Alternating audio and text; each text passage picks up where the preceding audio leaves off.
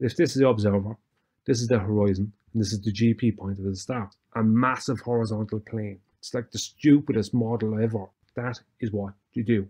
It's all nonsense. It's not possible. You're all wrong. It's all nonsense. You're talking nonsense. This nonsense. Blah, blah, blah. None of this works. That's a straight line. Total rubbish. That's what it is. Blah, blah, blah. Load of nonsense. It isn't real. It's complete and utter nonsense. Blah, blah, blah. It's just the same nonsense. A load of nonsense. Complete load of rubbish.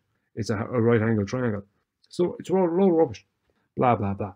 It's total load of rubbish. Doesn't mean anything. Where did that come from? Great circle, what's that? The globe is not real.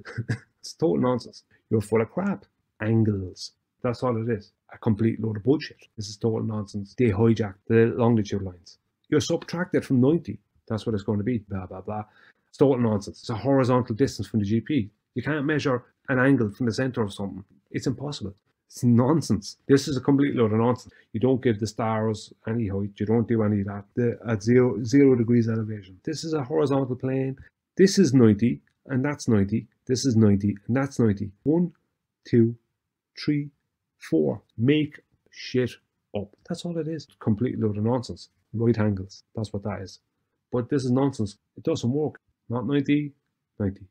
Not 90, 90. Not 90, 90. See, not 90, 90. Not 90, 90. Not 90, 90. That's the only way it works. Right. Okay, thanks for watching. Hope you enjoyed it. Bloody idiots.